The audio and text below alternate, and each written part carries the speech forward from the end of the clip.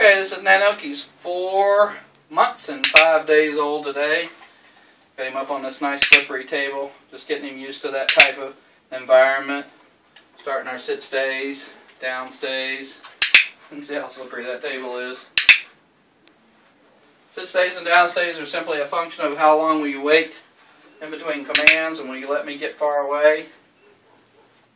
Good. Alright. Okay. I'll bring him down here and we'll run him through his paces. Touch. Sit. Down. Sit. Bark. Shake. Good. Got a cute little wave. Good. Do that bark again so we can see that wasn't a fluke. Bark. Down. Down. Good. Sit. Good. So we've learned a lot of behaviors in a short period of time. Come.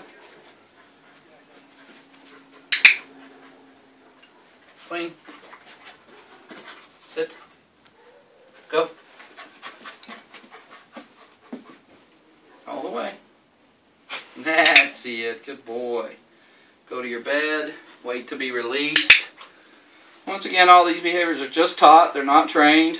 Sometimes he does it right. Sometimes he makes a mistake. We're trying to build confidence, willingness to please, and a great attitude. I think you can see we've accomplished that. Okay, come. Sit. Good. Swing.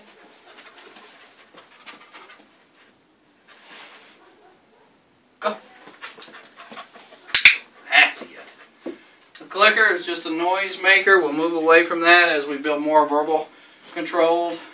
It's basically saying to him, yes, you've done it right. He associates that sound with someone falling through the door, apparently, on the other side of that wall.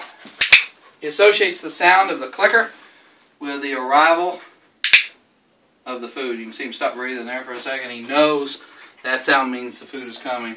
So it helps us communicate with him. Okay, come. But he's picked up the human voice pretty good. Bark. Bark. I'm going to turn him around here so you can see how cute his face is. Sit. Bark. Bark. Down. His ears are all cattywampus. We'll put them back in post today. It's going to take a while to get them to stand up straight. They've got nice strong bases. Good. Sit. Bark. Say hello to everyone in California. Bark. Bark. Go to your bed. Now. Alright, this is a little updated video of Nanuk.